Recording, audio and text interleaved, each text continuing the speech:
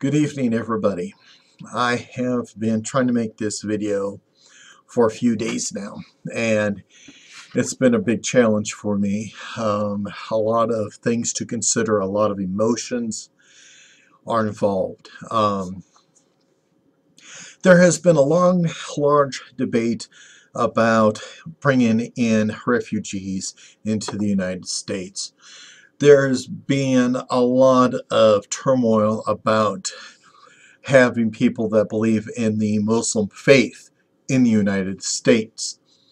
And you got presidential candidates that are saying some very ignorant, hateful things. You have people that are all over the United States that are also saying some of these same basic hateful things.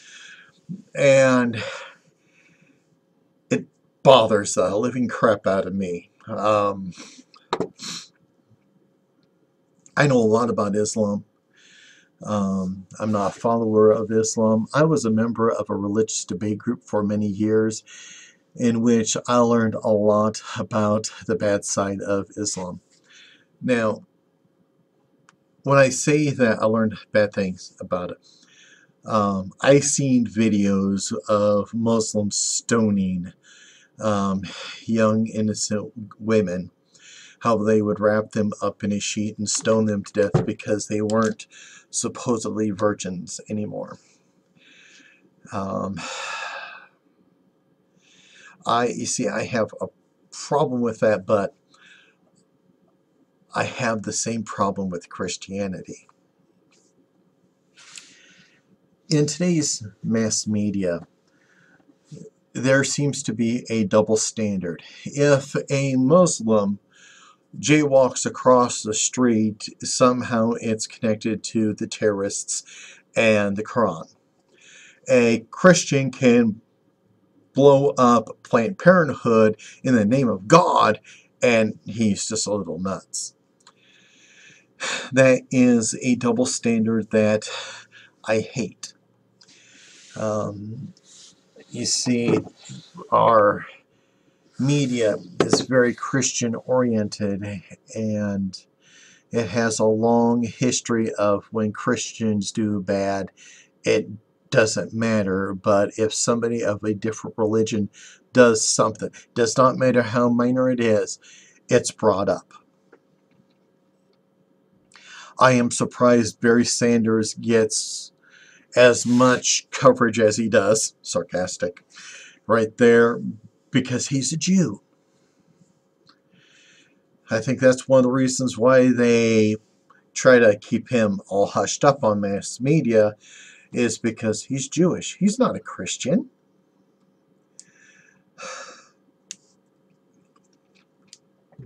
Sorry. There was the murders in Florida a few months ago, in which a sheriff made the comment that there could be some pagan involvement of some sort, and they weren't sure. And the media all of a sudden blew this up as witchcraft. Yes. There was a few years ago a murder investigation in Ohio in which the suspect's wife was Wiccan, and the media had to raise a fuss about that. And we had the shootings in San Bernardino, and you have the media just talking about when these people were radicalized and talking about the dangers of Islam. But during the same time, we had this white guy attack at a Planned Parenthood, an abortion clinic. And he admitted that he was basically a warrior for God. You know, he was saving the children's lives. And media really didn't say anything about it. So I have a problem with the media. this also scares me about the refugee situation. Is there's a lot of young men that are coming over in these refugee groups. Not seeing a lot of women, not seeing a lot of children, a lot of men. And that does bother me because, they are saying that how easy it would be for a couple terrorists to slip in there with the rest of these guys and, infiltrate to various countries and then can do some terrorist group attacks. And that might be true, but then on the other side, a lot of these terrorist attacks that we're seeing in like France, they were done by people that have lived in France their whole life. They were like second generation nationals. And so it's not that, it doesn't seem to be the actual people from these various nations that are causing the problems, but they contribute. They're not doing the attacks, but they seem to rattle up some nerves. And so, it's that scares the heck out of me too.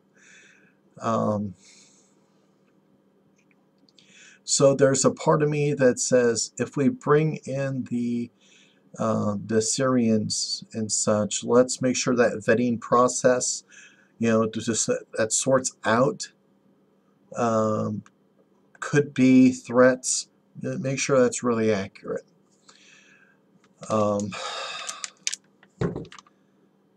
Because it scares me. It really does. But fear is a bad thing as well as a good thing. Fear is supposed to warn you that something's not right and you're going to pay attention to the situation. But fear can overwhelm you and make you want to do something stupid so you never have to deal with it, but the situation is there.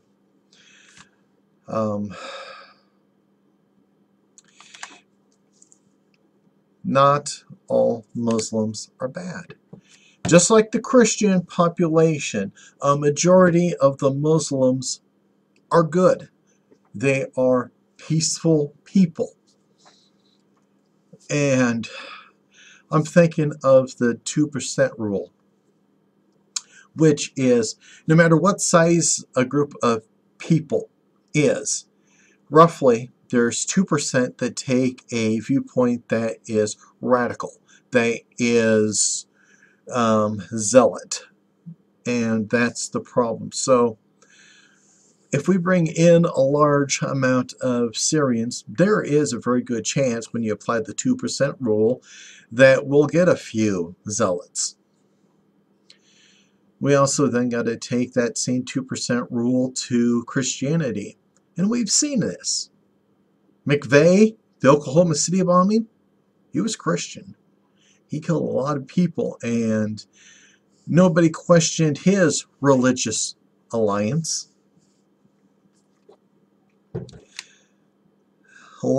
It has been stated that all of the major terrorist attacks on the United States were by Christians, by homegrown Christian terrorists, people that were zealots of the Christian religion. So we cannot condemn the Muslim religion if we're not going to condemn the Christian religion. And this scares me with Donald Trump, with what he's talked about.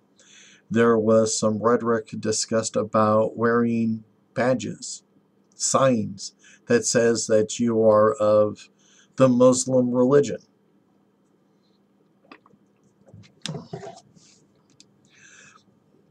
I'm well educated in history, and many people who aren't even know that that's just what Adolf Hitler did.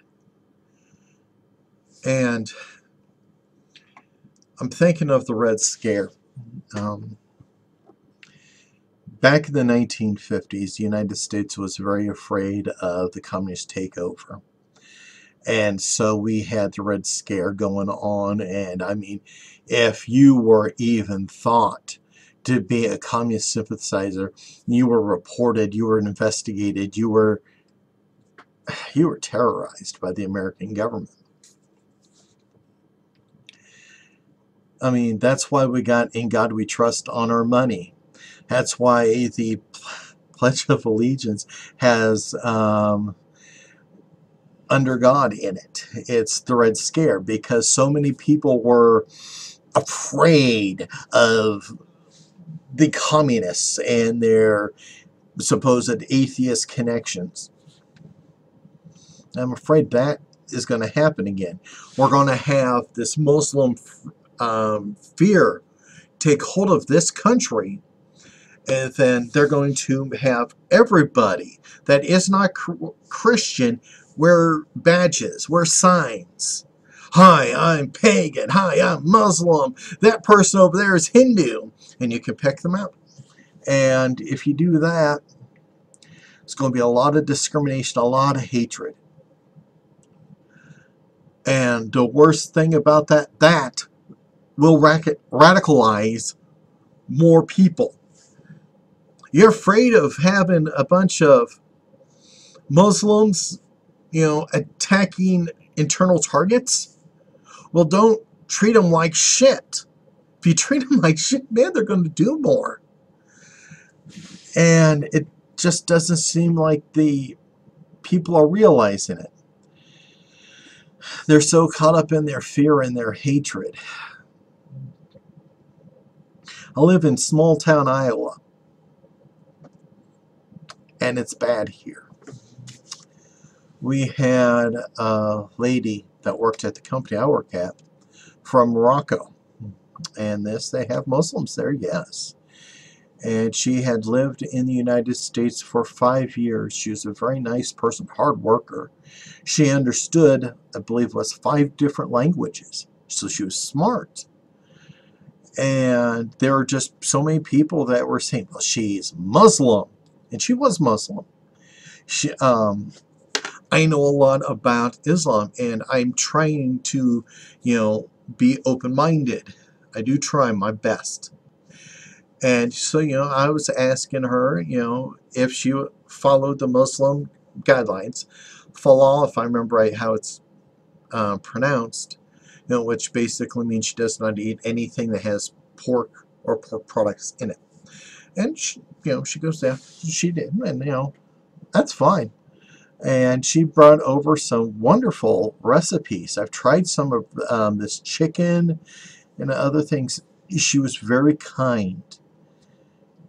But we had people at work that were saying she's Muslim, she's a terrorist. Her husband must be a terrorist. She didn't do anything to harm a single person. And, when you treat people like her so bad, you wonder why Muslims want to cause problems. And it's not really causing problems. They're just getting fed up with the way they're being treated.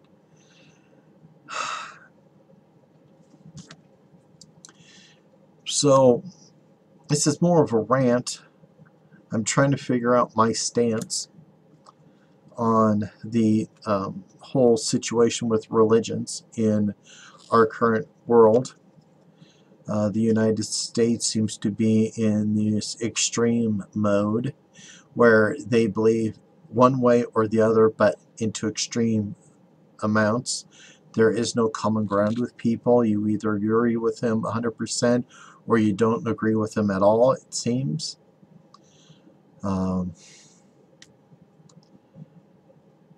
There are, as I said, a lot of good Muslims, and I see a lot of pagan groups, trying to welcome in these refugees, trying to show them an open heart, which is a wonderful thing. It really is.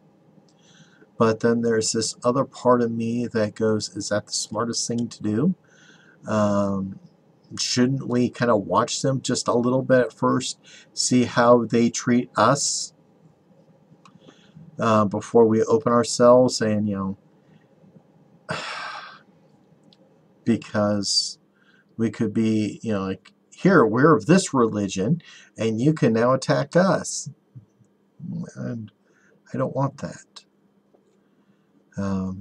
But yet, yes, we should be courteous and kind and try to show them that we are not hateful. I guess a part of that fear that I have is if they're already radicalized when they come into whatever country, us giving them some food and blankets isn't going to help much.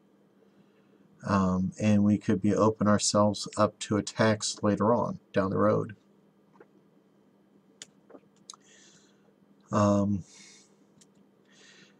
So there are parts of this that make me against the bringing in refugees. Now, I don't know how valid of a story this is. I read this the other day, and I'm still trying to research it, so I could be wrong on this. But apparently, there was a group of female Muslims that were complaining about the food stamp program that they're getting for free, about it, how it's not, does not meet Muslim standards.